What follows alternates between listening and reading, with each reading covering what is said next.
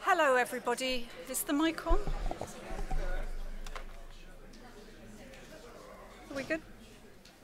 Hello, everyone. My speaking notes say I should bid you good afternoon, but given that we've already offered you Prosecco, I think perhaps I'll bid you good evening because it makes me feel better, even if not you.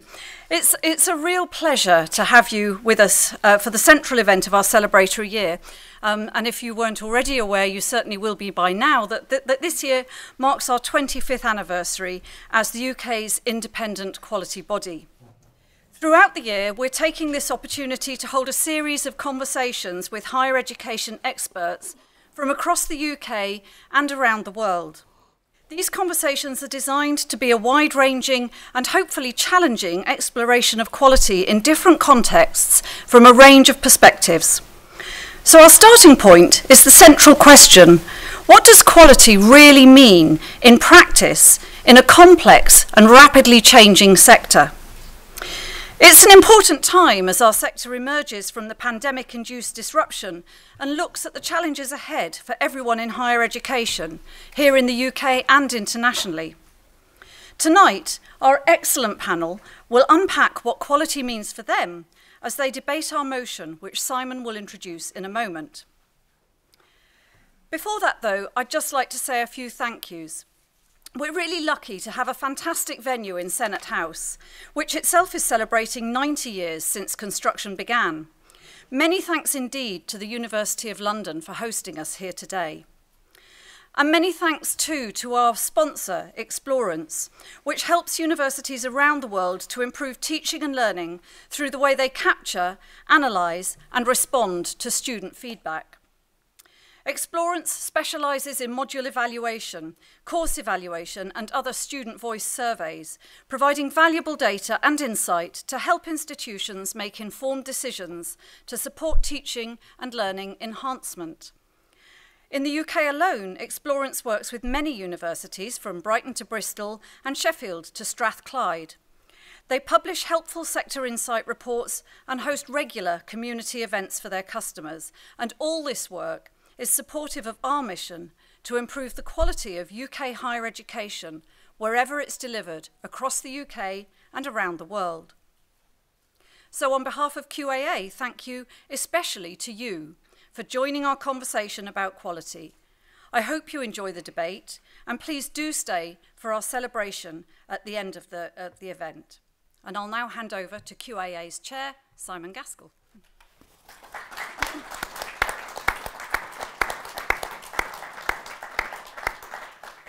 Thank you very much, Vicky, and may I add my welcome to you all to this debate. If any of you are feeling cold, by the way, you'll find the radiators at the back of the room are on full belt, so feel free to move backwards if you're feeling chilly. I think we have the prospect of a stimulating debate now. Quality is in the eye of the beholder.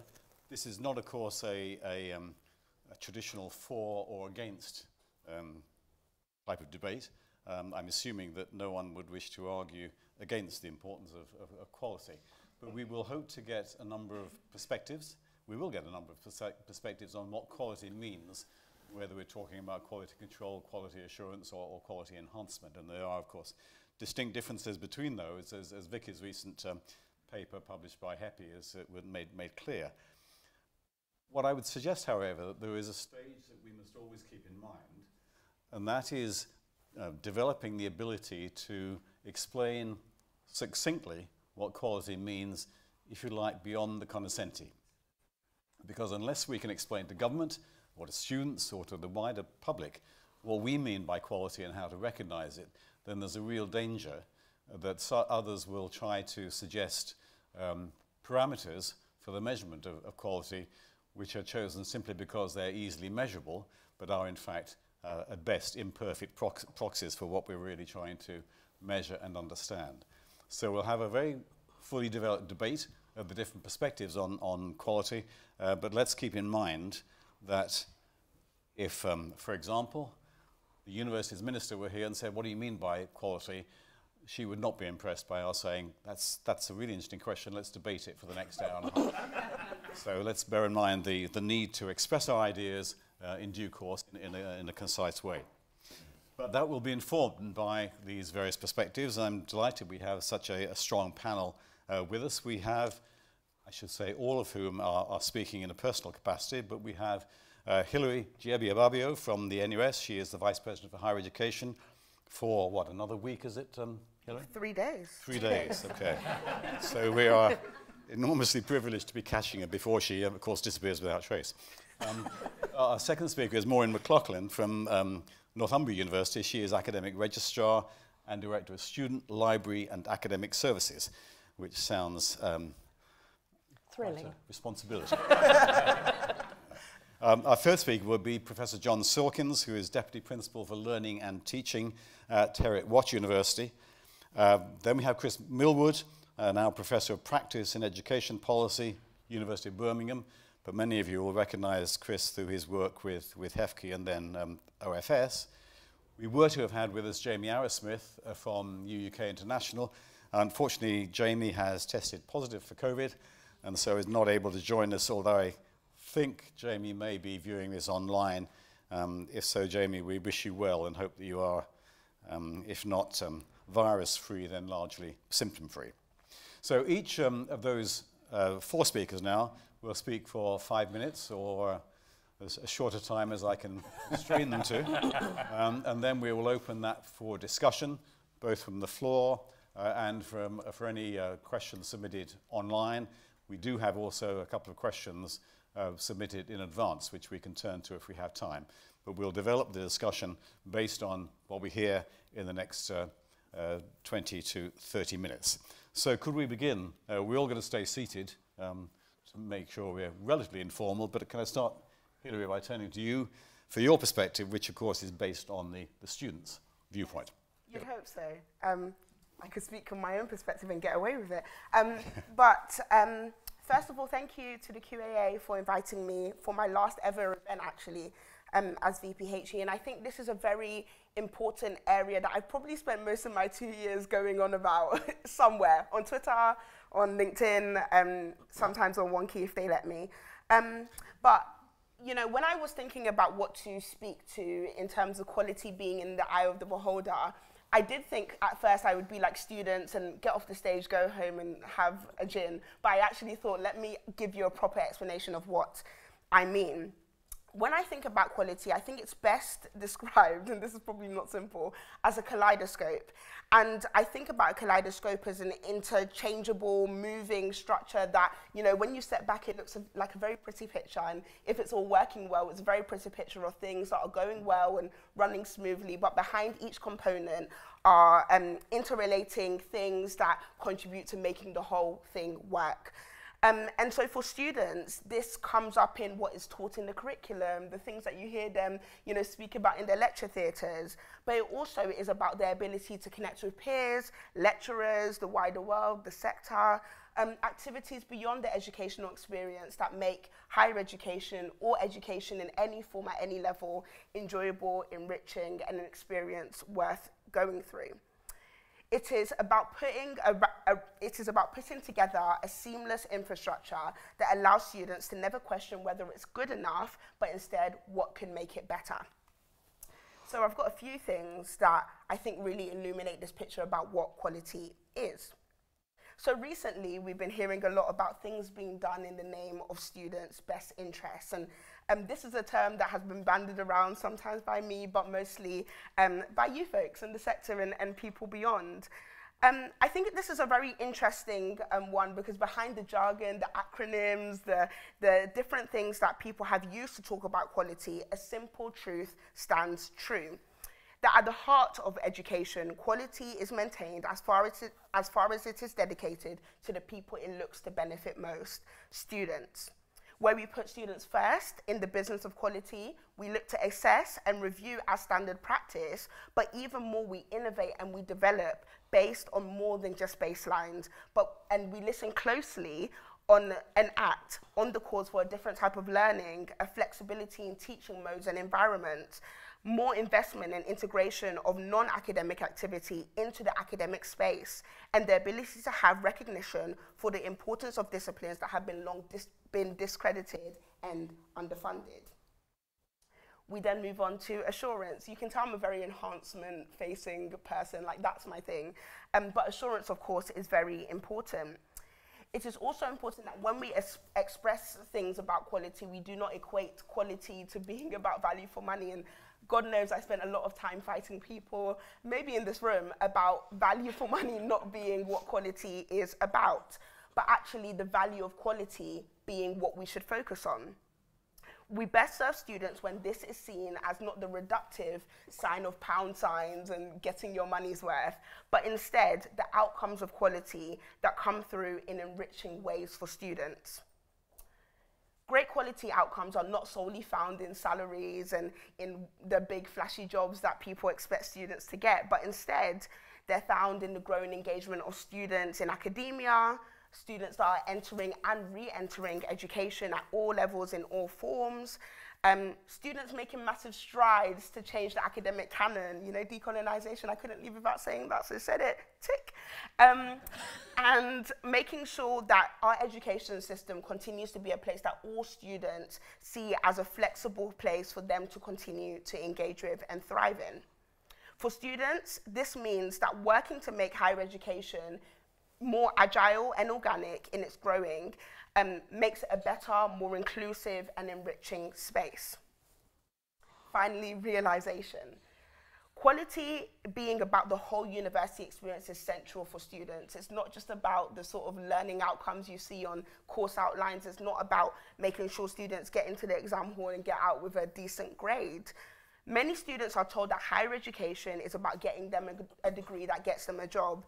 And whilst that's true, it's also about students being able to come into higher education and realize what they're most passionate about.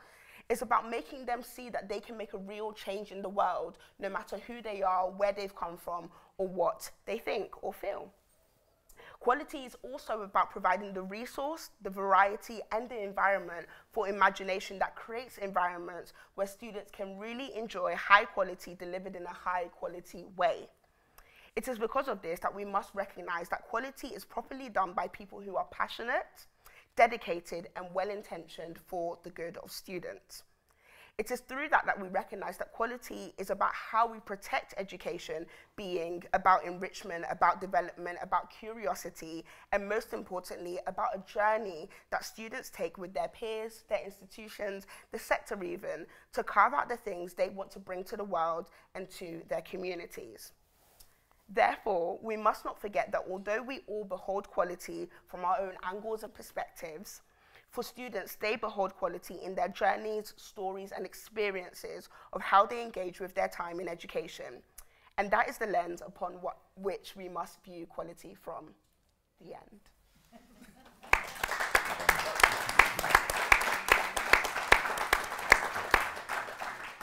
Thank you, Hilary, and that was indeed exactly 5 minutes, so I'm enormously impressed. Well done. I'm impressed also. No pressure.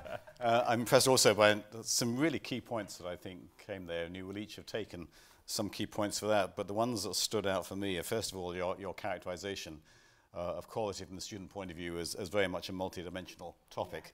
As you emphasized yourself, enhancement is critical to the point where I get the impression you don't want to consider quality unless you're embracing the enhancement concept as well. You reminded us emphatically that quality is not the same as value for money, and I certainly agree with you in that. A very interesting point I thought you brought out was that value to some extent is reflected by students' continuing commitment to education. Yeah. And that I think is a particularly interesting concept from the perspective of lifelong learning, for example. So that's something we might want to develop in discussion. And finally, I liked your idea that quality actually protects education. And we should embrace that concept as a sector, I think. You will each have taken different points from Hilary's comments, but let's for now move on to Maureen. Hello. To give your perspective based on an institutional perspective, and I don't think that's intended in a pejorative sense, but well, your perspective. We shall see.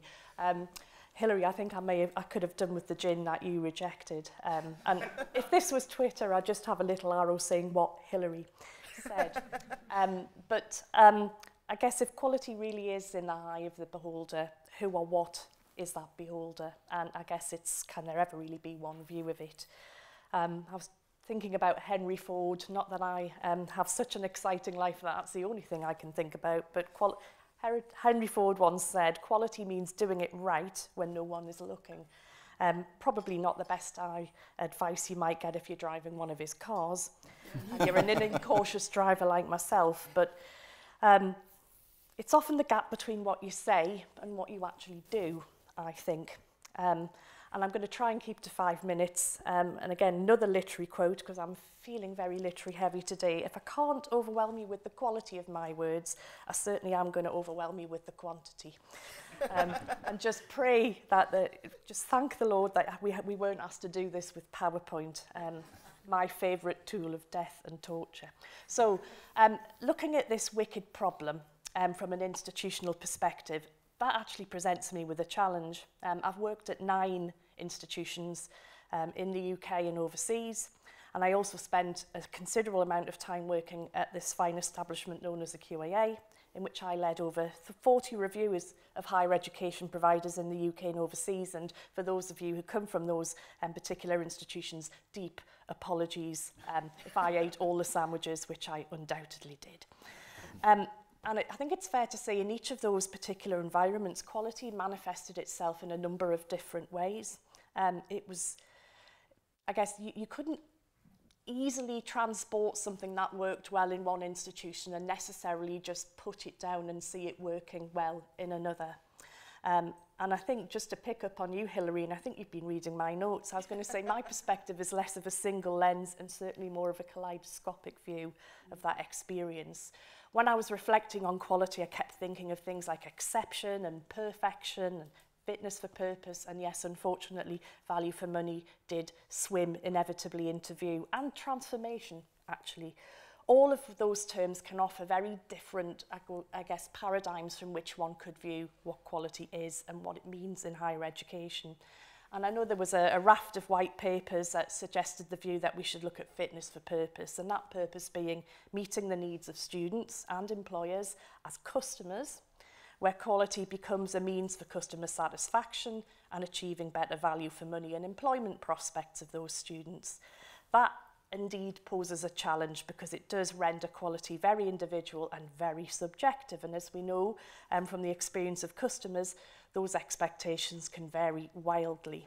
And the purpose is often very much associated with the government's political ambitions of changing the way that we work as institutions in a more competitive and economical way, but also poses us some challenges in limiting, inhibiting some of that diversity that we want to see operating in the learning and teaching environment. And that's incredibly more difficult to do when you're in a compliance-driven culture. And it really does drive a gap, I think, between understanding around quality, between an academic's and the student's understandings of quality, and that consumer culture that focuses on need necessarily, and sometimes to the detriment of actually the joy of learning. And I think that is a bit of an issue and a challenge that continues for us. And I think that pragmatic approach of fitness for purpose in terms of higher education can be at odds with the more socially positive views of HE, and it can overlook the approach that quality is more than just the management of quality, and it has greater benefits when it's more people orientated and has an academic community. And when I use that term, I mean students and academic staff and professional services staff, of which I am proud to be one, working together to tackle the problems that we recognise and that we believe we've got the skills to resolve. And an overemphasis, I guess, on quality management can often result in insecurity. I was chatting to Chris just before we started formally here about the differences between some of the institutions I've worked in. Some institutions, which I have to say, a letter would come in from the regulator and the VC would say to me, look at that, I don't even want to open it. And other VCs who are all over it because there is a certain fear about responding in a regulatory environment in some of those particular institutions. There is a wild variety out there, and not that it's very difficult for us to admit that in public.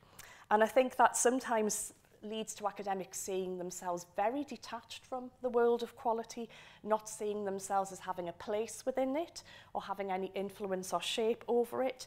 They see it sometimes as satisfying rules of quality evaluation, charges of ticking boxes, perhaps at the expense of making a real contribution to the improvement of learning and teaching.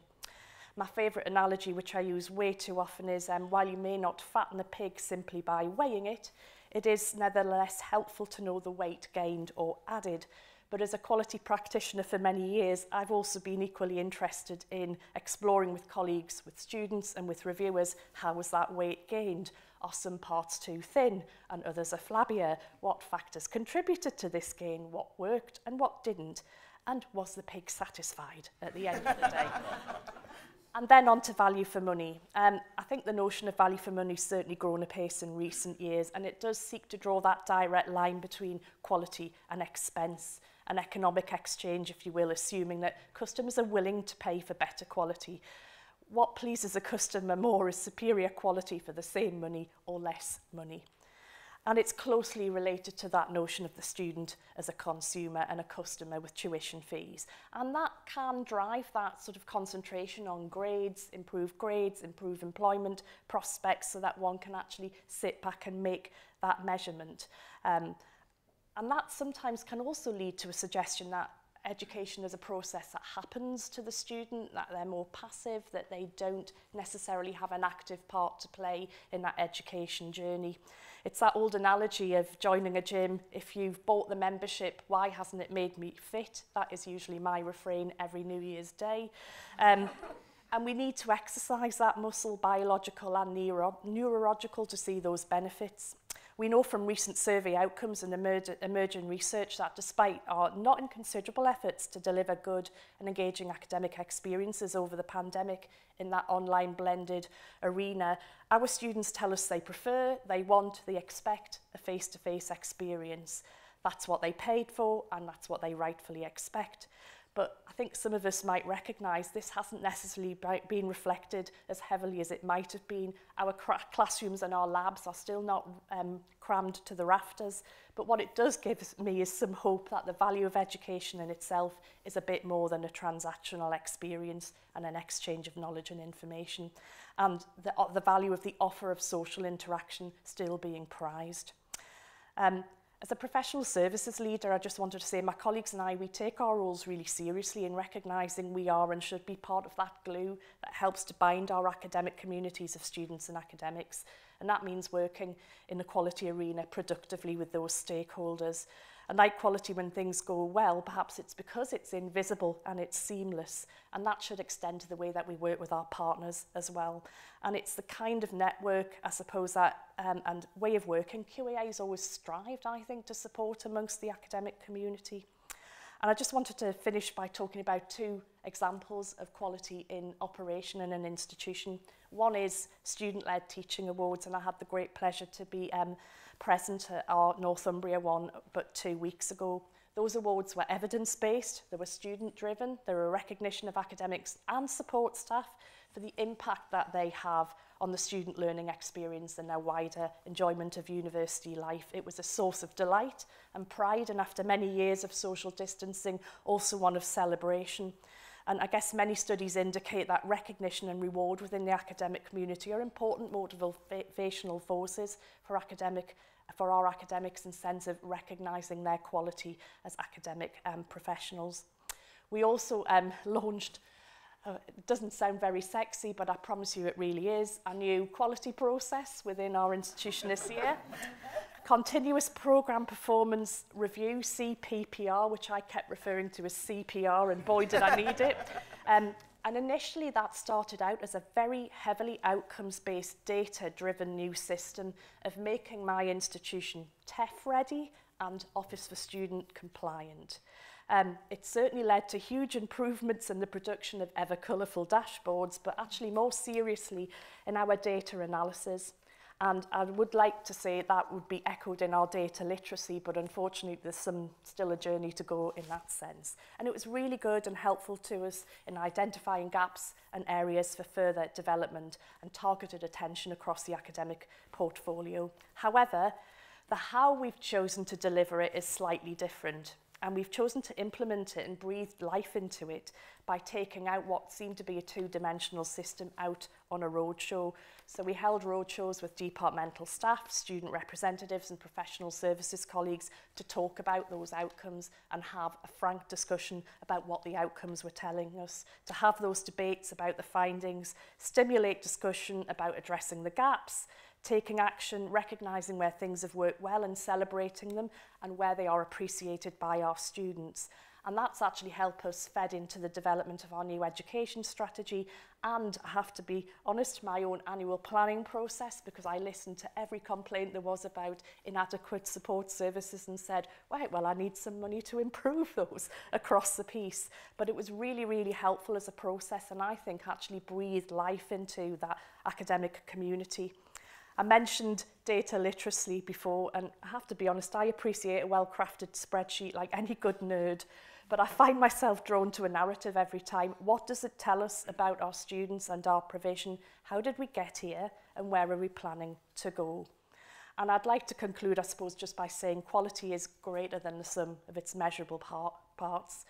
And perhaps my own conclusions chime with the oft-quoted view that it's never an accident, but more the result of high intention, sincere effort, intelligent direction, and skillful execution. And while the culture wars are still raging, I guess, in the sector, the quality wars may have continued unabated, and I think it's really time for us as members of the HE community to return to that fray. Thank you.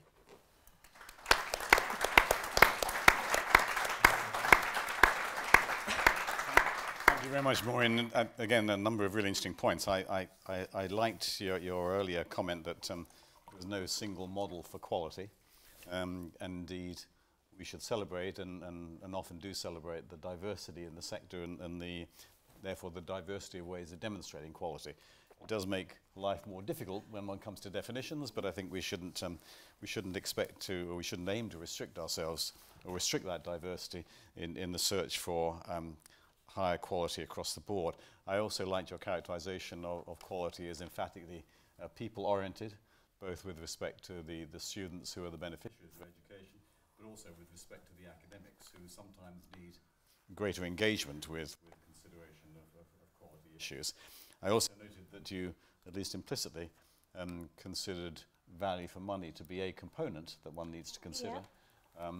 So you and Hilary may have an embryonic debate there. One component, yes. Well, thank you for that. Let's move on then to John Sawkins, who is going to bring us, I hope, a very valuable perspective and remind us, not least, that we are part of a UK system here, and that despite the different approaches that are taken across the four nations, we each have much to learn from each other. Thanks, Simon, for that. I found that I'm not able to read off my phone because my arms are too short. And I need a bigger font these days, so I'll have a piece of paper instead. When I completed my PhD back in 1993, which is before you were born, a number of kind people wrote to me and sent me cards and letters and said, well done. But the one that gave me most pause for thought was a friend who was a school head, and he said to me, well done, but remember, the process is just as important as the outcome. So, at the time, I thought he was off his chump, but then, of course, at the time, I thought it was all about learning to do research, the academic apprenticeship, the piece of paper, the outcome, the PhD itself, which would then open doors to new jobs. But as the years have passed, my perspective has changed, and I now frequently reach for the well-worn quip, higher education is a process masquerading as an outcome. And I want to suggest that's not a bad starting point when we are to consider how quality is perceived across the different nations that comprise the UK, as we all do process and outcome. But the mix and the emphasis isn't the same. So do we have to trade off one against the other, or can we hold both of these things in creative tension with each other in order to have good outcomes for our students? So let me define my terms, because Simon asked me to do that. And I'm going to do this by simply, I want to refer to Vicky Stott's paper that Simon had referred to there, and repeat back to you, Vicky, the words used in that paper. Academic quality, you said, is a comprehensive term referring to how and how well higher education providers manage teaching and learning opportunities to help students progress and succeed whilst meeting the legitimate expectations of students, employers, government and society. So then, she then went on to outline how it could be considered on a spectrum from control at one end to enhancement at the other end, all underpinned by benchmarks and reference points. And I want to suggest that we can layer on top of that spectrum one that has outcomes at the control end and process at the enhancement end. And I want to suggest further that it's the relative weight given to either process or outcomes which can explain, in some part, the different practices and regulations we work within the different nations of the UK as the individual systems pull apart from each other. Now, let me just say a little bit more about the Scottish higher education system. We've worked since 2003 within a framework which has 5 interconnected and mutually supporting parts, which I won't list now, but let me instead remind us that it was founded on the principle that the purpose of systems in higher education is to improve learning for our students. And it also emerged from and was a reaction to interventions that were compliance driven, with a focus on the current state of play rather than how to make things better and improve things. So in the north, the enhancement process we have is not a once every 5 years checkup, if you like a sheep dip to rid the institution of unpleasant ticks and bugs. It involves a continuous and ongoing interaction between regulators and regulatees. And whilst the outcomes of the process itself are very important in the Scottish system, the enhancement process is important too. And the risk that one has to keep an eye on in this system is, of course, that the process becomes the thing. So down south, as I would say, things don't quite look or run in the same way. And we certainly don't have to use phrases like TEF ready and Office for Student compliant either. You can have those. Thank you. Process is there, but the focus, I think, is sharper in terms of the outcomes. And we have the market playing in a much bigger way, which we'll hear perhaps a little bit more about from Chris later. You can shed the process itself and the cost of the process itself, but the risk is there that you lose sight of the bigger picture, if you like. Whereas if you make sure that process and outcomes are held side by side, you keep the central feature in the frame. And whilst you may reduce the risk of capture of the regulator by the sector, you risk ending up in a world in which there is greater informational asymmetry. And then you require more data, and you require more systems and more processes, dare I say, think TEF, to discover things which in other systems might be openly shared. So let me be clear, at each end of the spectrum there are issues, And no system within the UK sits at one end. Okay, we all have that mix. But the point I want to make, I think, is that in a time of reform and change across the UK, it's really important to listen and to learn from each other. And one last point. Why do we do this stuff?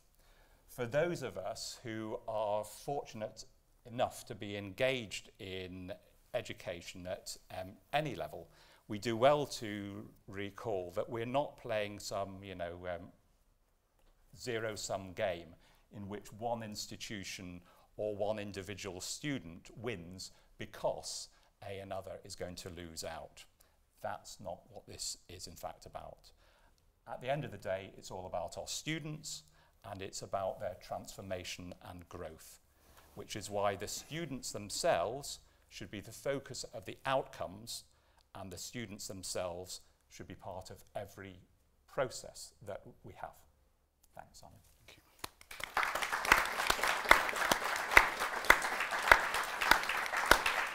Thank you, John. Again, a lot to ponder on there. I liked your quote, higher education as a process masquerading as an outcome.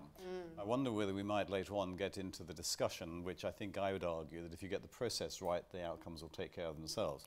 And it reminded me that when I was in former days, when I was at Queen Mary and was talking to prospective students at open days, I would say, don't come to Queen Mary because you think you'll get a better job at the end of it. You will, by the way, but that's not the reason you should come. And don't come because you think you'll learn more at the end of it, which, by the way, you will, but come because you will be excited by the process of being here and the process of learning. And I wonder whether there's a lesson for quality there. Get the quality right, whatever that means, and that's what we're debating, and outcomes will take care of themselves. So we might come back to that to discuss it, but having said all that, I also liked your characterization as outcomes essentially being an enabler for quality control, and process, getting the process right is what enables you to achieve enhancement. And finally, the reminder that quality is not a zero-sum game. If we enhance quality for one student, then almost inevitably we're enhancing it for all. So thank you for those thoughts. Finally then, Chris Millward. Chris. Okay, thanks everyone, thanks colleagues for prompting some of what I'm going to say. So I guess, I've got to start with the definitional question. So I would start by saying we claim in the UK to have a high quality higher education system. So for me that means we must be able to say that our courses, our qualifications enable the best possible academic experience and outcomes from learning for students of all kinds and in all settings. So that's easy to say, but there's a question that flows from it about who determines that and who drives it, and I think that's changed during the lifetime of the QAA, and it's changed in terms of the relationship between higher education providers, universities and colleges, the state, the government, and there are different governments across the UK, and the market. And we've already heard about the market framed in terms of students as empowered consumers and competing universities and colleges. So how has that played out during the 25 years of the QAA? I think many of my colleagues working in English universities think that universities have kind of ceded authority over quality to the state, and then the state has imposed the market. And again, I'm talking from an English perspective here. I think it's more complicated than that. I think what you're actually seeing is the rise and the fall of the market and the empowerment of students as consumers within our system. And as ever, a lot of this has been about pragmatism and finances as much as it has been about ideology. So I'm going to share 4 quotes with you, and we will give you our 25th anniversary chocolates if you can guess who said them and when they were said. So here's the first one. So government is giving a stronger focus to teaching, reflected in a significant stream of resources. We will publish an annual comprehensive student survey, establish new national professional teaching standards, and establish new centres of teaching excellence. Here's a second one. We want there to be a renewed focus on high-quality teaching in universities, so we will empower prospective students by ensuring much better information on different courses. Here's a third one. Competition between providers in higher education, indeed in any market, incentivises them to raise their game, offering consumers a greater choice of more innovative and better quality products and services. And then here's the last one. A defensive game when it comes to quality will not do. We have to be bold enough to identify where quality is slipping in our system and stamp out complacency. So that's a bit of a journey. And I think the first step in the journey is probably around the time of the setting up of the QAA. And I think you can see the setting up of the QAA as a kind of compromise between universities and the state. And the empowerment of students as consumers, or at least the framing of that within policy, I think follows progressively increases in English tuition fees. So in the mid-2000s, you have both the market and the state advancing forward. So you have information and rights for students, National Student Survey, independent adjudicator, but you also have public funding promoting excellence and professional standards. From 2010, of course, you have greater reliance on the market, a lot of language around transparency for students on the content and outcomes from their courses, with the intention that informs choices and also feedback and engagement with universities and colleges. You then have, as we've talked about, ready institutions becoming TEF ready, a teaching excellence framework from 2016 intended to provide clear and comparable, crucially comparable, quality grades, and of course ultimately the OFS, a market regulator described by the Minister as a classic market regulator, providing confidence around a baseline and facilitating competition above it. So if you listen to that so far, I think you might well agree with the kind of narrative I started with at the start, which is to a certain extent the rise of the market. But I do think that's changed during the last 2 years. I think the current government in England has concluded it can't rely on markets. And that's not just a higher education issue. So it can't rely on markets to deliver the promises of Brexit and levelling up. It couldn't rely on markets during the coronavirus pandemic. It's also, of course, concluded that student finance, advised by the ONS, is a very substantial cost to the state. So it's concerned about the size, the shape, and the character of provision that might be flowing through from the interaction between student choice, expectations, and feedback, and competing providers. I think you can see that in some of the positioning around, for example, student number controls, National Student Survey, some of the language around inclusive education and assessment, and perhaps you can see it in the appetite for boots on the ground as well. So I think we're currently seeing less reliance on the market, less of the language around students as consumers, and I think that does take you back to the foundations of the QAA, because it does, for me, mean we do need to think about a different kind of settlement between universities and the state. Thanks, Simon.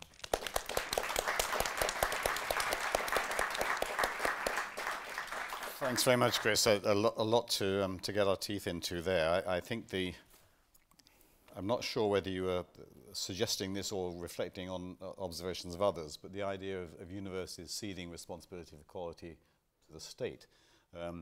If anyone holds that perception, then it seems to me the sector is well advised to argue against that and to recognise the achievement and assurance of quality is a shared objective between all involved, institutions, students, and government. So if there is such a perception, then that needs to be countered, I think.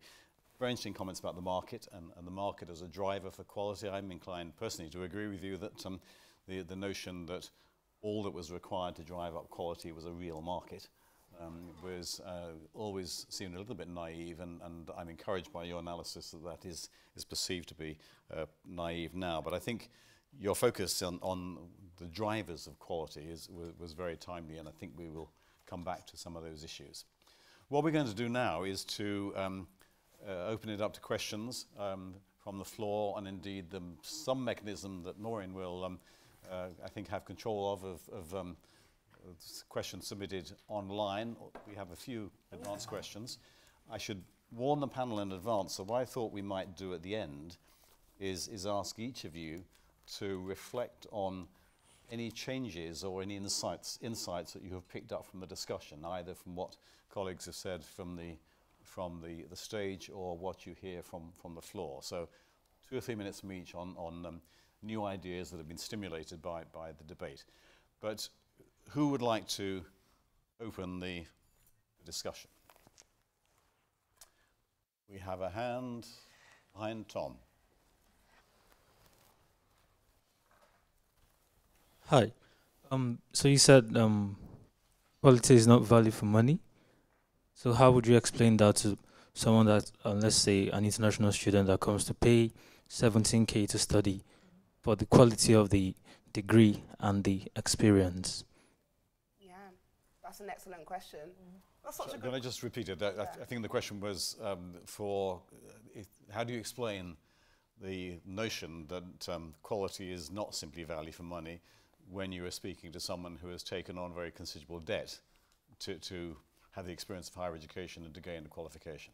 Yeah, Really? That's a great question. I think it's without doubt that it's something that I will never stop sort of speaking about, that international students pay far too much, let alone, I believe education should be free, so let's just get that out of the way. I believe education should be free. I don't believe that we should be letting people get into debt, no matter what kind of debt it is, in order to receive something that is for the public good. For international students, I think this is particularly important because I think the way that quality is advertised to international students is very different from their experience of when they come to, I can speak of a UK institution, I can't speak for abroad.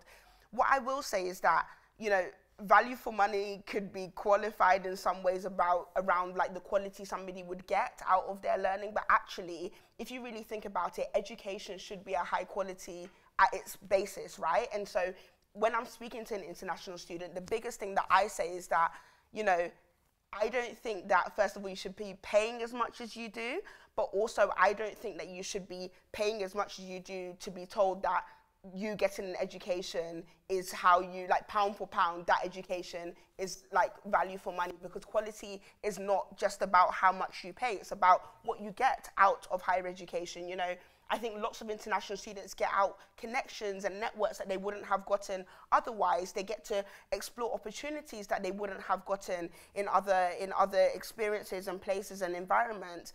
I think it's also important that education isn't about what you sit in the lecture theatre to do. Like, you don't go to a lecture theatre and every word that your lecturer is saying, you're taking like £1 there, 20p there, 50p there, 70p there. That's not the experience of education. You still have to go back and engage with that yourself. And I don't think there's a price on being able to be enriched by the value of what education gives you when you have a good and high quality environment, good and high quality teaching and learning, good and high quality outcomes that come out of what you come into education expecting to get, rather than what people are telling you you're paying pound for pound on, you know.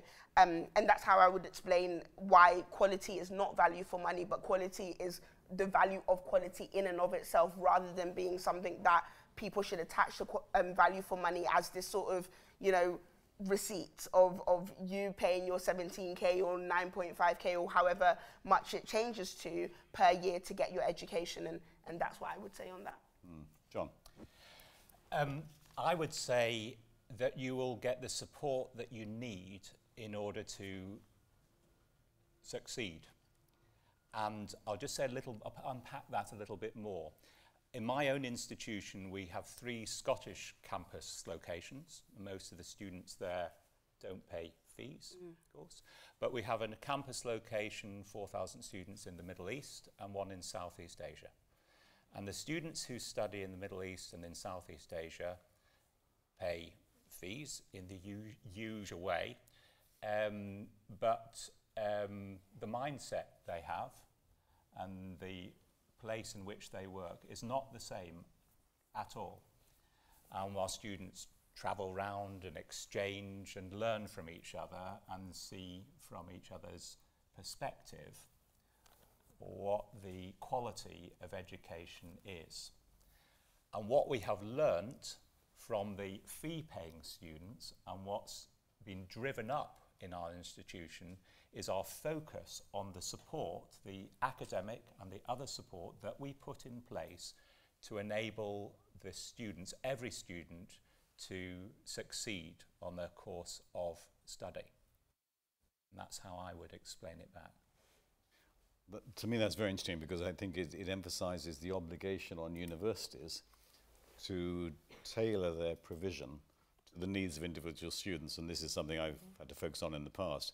You could provide precisely the same quality education, apparently precisely the same quality education, to two different students who might come from different social and financial backgrounds, and they won't derive the same benefit if one measures that, certainly in terms of future career progression or earning power. So it just, I think the points that you raised, John, emphasises the need for tailoring of provision to individual students. But Chris, you wanted to come in. Yeah, so I mean, I'm a bit more phlegmatic about talking about value for money. I don't think we can avoid the fact that students invest in higher education, the taxpayer invests in higher education. I think it's important to recognise that students don't just invest money, they invest time. So this is a big chunk out of your life, and you're making a lot of changes in your life to come to higher education. So we need to think about VFT as well as VFM. I think the really important thing is not viewing it in reductive terms. So not viewing it just as a short-term issue, not just viewing it as a financial issue, thinking holistically in the way that we've talked about here. But if you're able to do that, I don't think you can ignore the investment of money and time that various people are making in higher education. Thank you. I'd just add from, I think it picks up on what John was saying about the wider support available within institutions. I have to say, I think it's incumbent on those of us who work in professional services sometimes, I think, to challenge, if you like, that paradigm of its students bringing in 17,000 per year per person, and that's a profit margin for the institution. I think it's really important to think, well, what can we do with that amount of money and turn that back into and invest in supporting the student experience, not just in the classroom or the laboratory or on placement, etc., but also in terms of the support services that you would need to access, and that building of strong academic communities between and among students and between academic staff and students. I have to say I'm pleased at Northumbria that this coming year our sabbatical officers are largely international students, and that's been really remarkable for us, and I think making their voices heard very loudly and strongly with us about how we are actually dedicating and turning that fee into something that they can actually see a wider benefit of. And if I'm perfectly honest, things that benefit the international student community benefit the whole student community. It isn't necessarily a dichotomy. I suspect if Jamie Arrowsmith had been able to be here, he might have made precisely that point. Thank you. Further questions? Yes, Alex. Thank you very much. Colleagues have spoken very well about the quality of the education rather than sort of getting dragged back into the processes, but I sort of can't resist sort of asking the obvious question around, you've spoken about the huge diversity of provision and providers, and therefore what quality might mean to them. We're seeing increasing divergence across the different nations within the UK. Is there still a single UK understanding of quality, and if not, does that matter? Thank you. So for those who missed that, the question, Alex, as I understood it, is that bearing in mind the diversity of provision, certainly across the UK, but actually within each nation in terms of different types of institution, in view of that diversity, is the search for a common mechanism of measuring quality and assessing quality, is that a false search? Who would like to? I can say something if you want. Yeah. Well, I think everyone has their mouths half open. But first or second? No, second. Okay. So I think the interesting thing about the UK is that if you go to Scotland and Wales, people will talk about higher education as being part of the common good, and you know, something for everyone in service to the nation. But they're both, for good or bad, wrapped up in a market that's the UK. So Wales in particular recruits huge numbers of students from England, So even if you conceive of higher education in terms of the common good, you can't avoid the market monster of the UK. So I suspect the differences in the systems may be less than the narrative at the political level. And there was some interesting work done about 6 years ago looking at, could you say that Wales and Scotland were more equitable than England? And you couldn't at that point. I don't know if anybody's updated that, but it'd be an interesting thing to do. Having said all that, so I think we're probably more integrated because students move and staff move, and also we have a global UK identity. So for all those reasons, I do think the UK identity matters. I'm sure that's true. Of course, if you go not many miles offshore, you'll find that people are completely oblivious to the distinction between the four nations. And Americans think that Edinburgh is part of England, don't they? So, isn't it? Yeah, right. On that point, John. Thanks for that, Simon. We do, of course, have a single UK code still. And the person on my right here spent a lot of time and work on that code, putting it together. So that's still in place. The extent to which the different nations wish to refer to the code is a separate matter, isn't it? I would also say, Chris, yes, certainly for my own institution, other Scottish institutions, I think this is true. There are other Scots in the room here as well. When we are providing higher education in other parts of the world, it is UK HE that's being sold out, if you like. They don't get what Scottish HE is unless I have a tartan tie and my kilt on or whatever it is. But it is the UK brand that does travel. And there is an issue for us in that. As the UK systems, processes begin to pull apart from each other, what does UK brand stand for now? And of course, this is linked to the processes that we have for review in the different parts of the UK as well. So there's a big issue there, which perhaps it wouldn't be safe to unpack just now, Alex, but yeah. Thank you. Just happy to say thank you for that, John, and I knew Pleasure. you weren't going to say anything rude about it because I was sitting right next to you. So. I've been part of a research project which is emanating from Japanese institutions, and they wanted to write about the quality landscape in the UK. But almost everything we were writing, I'd have to go in there and qualify it and say, yes, but not in England. And I think it's quite difficult to articulate it beyond the borders of our island, quite frankly. It's been difficult for a number of years now, but it's becoming increasingly difficult. I remember speaking at a conference in Macau and colleagues asking me, what's happened in English HE? What's gone wrong? Or even worse, John, can you flick back to that side you told us before about Scottish HE? Which I'd clearly say, no, that I'm sorry, but the blipper's broken and I can't do that. But it is quite difficult to articulate what the differences are and why they're there in that sense. And it was extremely difficult, I think, for those colleagues to write about it in a way that was succinct and made sense. And yes, I do think there is a real power and brand to UK higher education. But it's being, I have to say, just increasingly difficult to articulate that because of the push and pull that we currently have. Thank you. Let's move on. We're not going to be able to cover as many questions as we would like, and there's one, before we take that question, hold it for a moment. I did want to acknowledge that we've had several questions submitted from journalists who I think are joining us online, and I want to make sure they don't think we're ignoring the questions. We won't be able to cover all of them, but Vicky, without wishing to land you and your colleagues in too much trouble, I think it might be appropriate to reflect on these questions and perhaps engage in discussion. But let me just pick out one which bears on a number of the points that we've discussed so far. And this is from David Kernahan at Wonky, who is interested in the panel's view on peer review versus outcomes-based approaches to quality assessment. And of course, that gets back to the point of personal engagement, I think, with quality issues. But it's clearly a very fundamental question. Just say very briefly, I think it works better when you try to find ways to combine them, actually. I think it's really,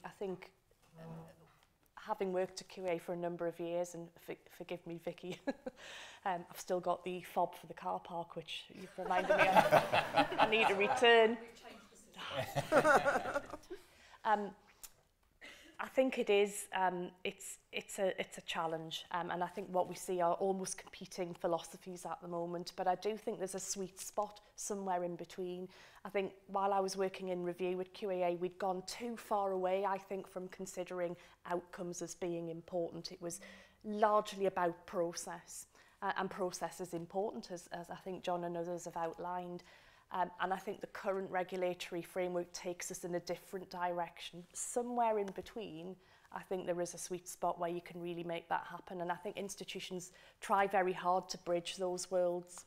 And while you were still articulating and working with the quality code, you were able to say, well, what lifts me above, if you like, the minimum baseline? How do I aspire to that? Because I think that's really important in terms of quality. As John was saying, it's not just what is it now, it's what should it be, what could it be? But I think that would be a lovely, I think, vista to look out on as seeing a potential future direction.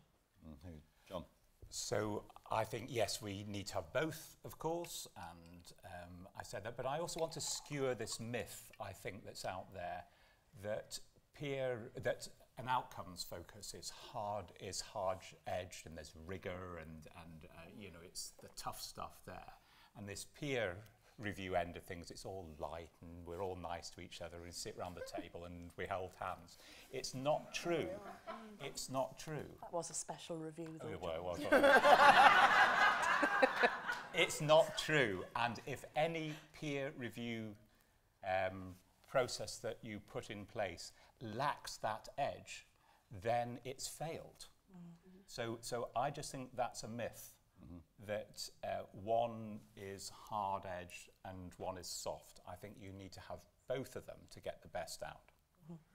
And the risk, of course, as we were saying earlier, with an outcomes-based system, you may be measuring very rigorously a particular outcome, which actually doesn't tell you directly anything about quality. Yeah. Chris, Hillary? Oh no, I'm allowing for time. I was going to say two things. Yeah, of course, you know, metrics, whether they're used in research or in education, need to be rounded by judgment.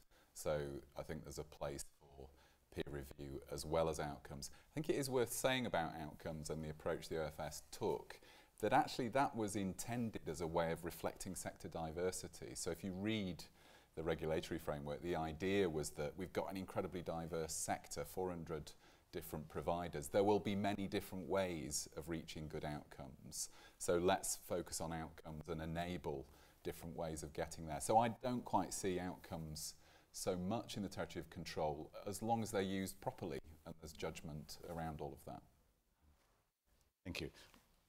Let's take the question at the back. I'm sorry, I can't see who it is, but please. It's Smita, Simon. Oh, hi, Hello. Smita. Yeah, I just wanted to thank the panel for just a fascinating discussion and ask them whether they think that there is enough understanding and scrutiny at leadership and strategic level within institutions of quality, and whether that matters. Thank you. Very pertinent question, and I think to develop a point that I think John was making, I have to say that many heads of institution are very pleased if there is a quality specialist to whom they can pass responsibility, not exactly exercising leadership. John, do you want to develop that point? I think there are a range of institutions led by a range of people, and some leaders are more engaged than others. For me, institutions at their best are led by people that absolutely get this stuff and don't see it as an additional burden, but work with it in order to enhance what they do. And if they can bear that in mind, then I think they won't go far wrong. He sat on the fence for a long time.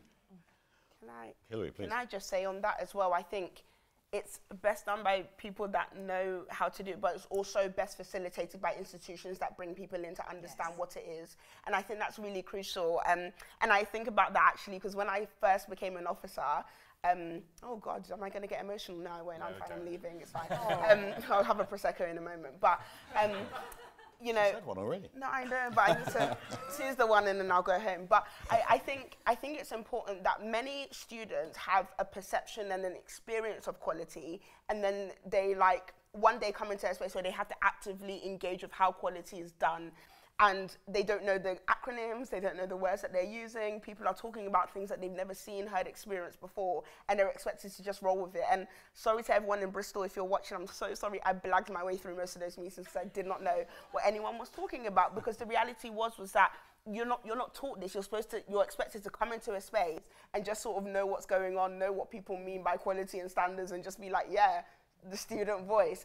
And that's not the reality of the depth that students can bring into those spaces. And I really feel that it's best done by, you know, experts that are dedicated to this work and have experience, but also it needs to be facilitated in an environment that's prepared to slow down sometimes and allow people to learn the processes, understand what the stakes are of, you know, each stage and each part of what we do to maintain, assure, and enhance quality. I told you I love enhancing quality. And really make sure that students can actively be a part of that, rather than worrying about seeing something in a paper that looks like a red flag and then feel like they have to say something but not know what to say. And so, yeah, I think it's important that facilitating of the environment is embedded in there. Yeah. Any further? Yeah, just to pick up on that student point, it's not going to work if you just pluck a student out, stick a student onto this group and say, there, you're part of the whole thing. You have to support, you have to engage, you have to make sure that is built in too. Maureen. I was just going to say briefly, I'm looking out into the audience, and I know there are at least a couple of faces here who I worked with as student reviewers and made a huge difference to the way quality was discussed and debated. I remember the very first review that in England that a student reviewer was part of the panel for, who actually stopped the proceedings and said, "What the hell are you all talking about?" And it was actually a moment of clarity, because I think other people around that table were really rather glad that somebody had had the foresight to bring it up. And I think we were often accused in days of yore of developing Swahili, a language that we understood. You had to be in it to win it. But there's a similar danger, I would say, with the language around metrics and data literacy. Just because it's numbers, it doesn't mean it's any clearer. And I still think there's room for that discussion and debate. And I think the point you made, Hilary, about bringing others in is really important to actually enriching that discussion and knocking down those barriers around language, which are often just thrown up in order to mystify folks. Thank you. We'll take a final question at the back there, and then to remind the panel, I'm going to ask each of you to make any final points of learning from this session, if you like. But please. Right. Thank you. I think 7 years ago, QAA had the pleasure of hosting the European Quality Assurance Forum just around the corner, and it was a treat. And I just wanted to look to the European space for a moment and pull out a term that I hear more there than I hear in the UK, and it's quality culture, or culture of quality. And I worry that increasingly talk of quality and quality assurance is mechanistic, and we lose sight of people and bringing people with us. And certainly leading in my institution at Warwick, we're really challenged at the moment to get past the process that is largely responsive to the external regulatory regime, and to get back to bringing people to be enthused and excited about what it means to deliver high quality, and that's staff and students. And I'm glad Maureen made the point. As a retired student reviewer, I'm proud of the change in narrative that students brought to the quality scene for quite a while there, and QAA led that and was central to that. And I feel like increasingly we're drifting away from talking about people, from talking about culture. And I wondered if we could round off by bringing it back to people and asking for the panel's thoughts on how do we fill that void going forward in the current context? So to summarise, I think you're emphasising the importance of culture, and I think by implication saying that process is not important unless it helps develop the right culture. How, perhaps each of you reflect on how close are we to being able to say in individual institutions that a real culture of quality exists? Yeah, I don't know who wants Hilary, do you want to start? I don't know why I volunteered myself like that. I have no thoughts, just vibes. No, I have actual. No, I think that's an excellent way to round off. Actually, I think there are so many processes in quality, and I think that's okay. I think it's okay to be robust and to be thorough and to have a way about going about quality. That's how it's maintained, that's how it's assured, and that's how we can open up room for it to be enhanced. And that's at the heart of why we need to continue to concentrate on quality. What I will say is that it does come back to this definition, right? It comes back to how are we speaking to people about it? How are we inviting people in without jading them with acronyms and lots of different things that they don't understand, nor are they really involved in properly? And so what it means for me to bring it back to people is actively giving students, and I'll speak for students in my 2 days left, actively giving students the ability to speak about quality on their terms, stop pigeonholing them into talking about things that they don't have a natural affinity to, let them speak about it on their terms, contribute on their terms, and give the insight that they so richly have to bring in the work that we need to continue to do to make sure that quality remains high, right? And I think there's something really important about making sure that when we do this work and when we listen to students, it's not about just roundtables and like periodic like feedback sessions. It's about constantly trying to be on the ground and really understand the culture around it, understand how students are feeling, understanding what students are experiencing and how that's linking back to their experience of education in its fullness. And that's what it means to bring back quality to people. It's not, you know, it's great to have the processes, but the people need to feel the impact and feel the change and the experience of what high quality looks like for it to be meaningful to them in their experience. Thank you. In view of the time, I'm going to suggest that each of you now, certainly the other three, Hilary, reflect on this achievement of a culture of quality. And also in the process, perhaps answer my question about what you've learned in this session, which enables you to be optimistic or pessimistic about the development of a culture of quality. Can go very John? Shall I start off first? My reflection on the basis of the question there is I think you're off to a flying start if you have an enhancement-based system in place. Why? Because staff and students want to engage in that space. Why? Because they come into the job, they study because they want to make things better. They want to enhance, they want to look for ways in which that can be done. If your system is set up in such a way that you just have to clear this hurdle, that's going to be a tough gig to try and, I guess, enthuse people. If you have an enhancement focus with edge in the system, with the right challenge, then I think you're off to a good start in terms of engaging people and building the enhancement-based culture within the institution. And if I could just bang on a little bit more about my own institution, we have an enhancement culture at the Scottish campus locations. And 5 or 6 years ago, we had a compliance culture in the Middle East and in the Southeast Asian. And we have sought over the last 5 to 6 years to take the enhancement view out. And that has worked. Or an enhancement-led institutional review has said to us that has worked. So it can be done. Any further lessons from the discussion?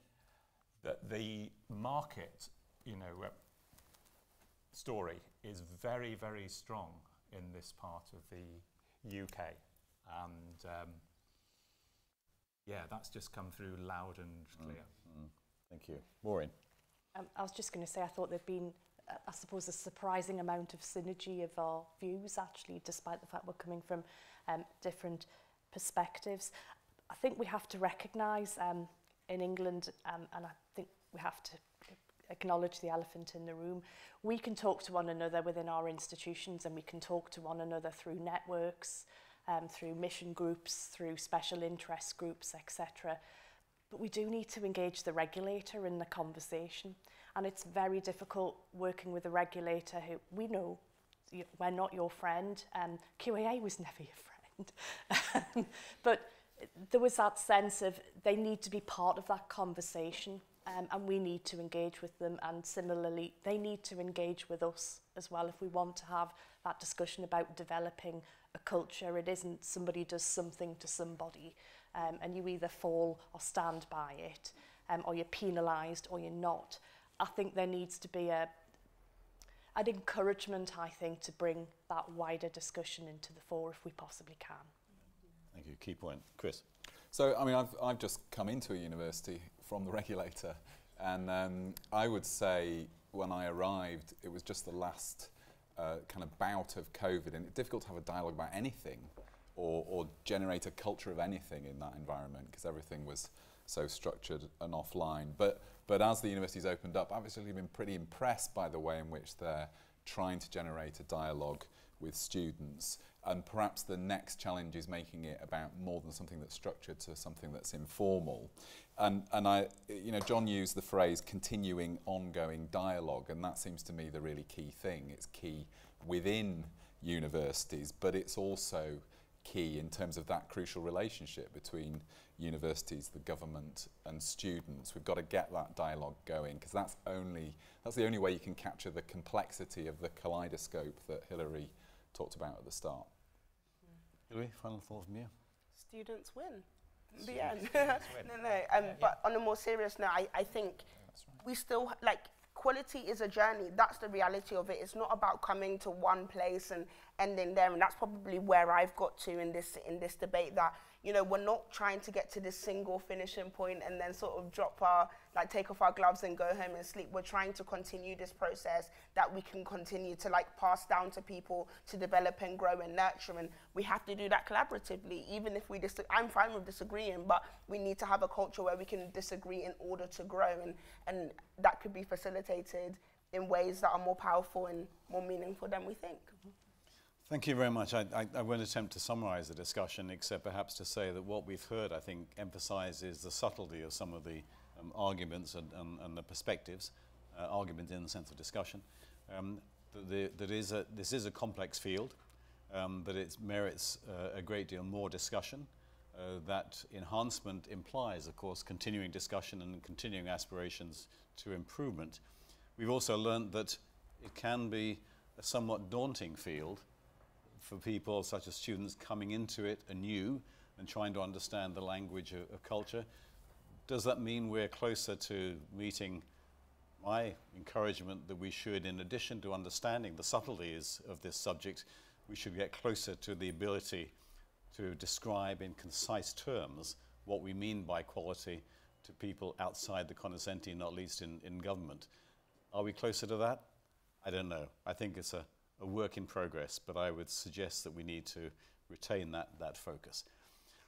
We've had a great debate. Would you please join with me in thanking Maureen, John, Chris, and Hilary? Thank you.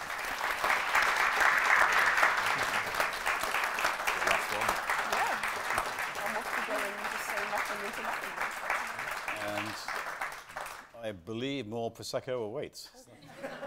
Please. Good. Lovely. Yes. Good, yeah, well done. Great win for my last Remember to take your...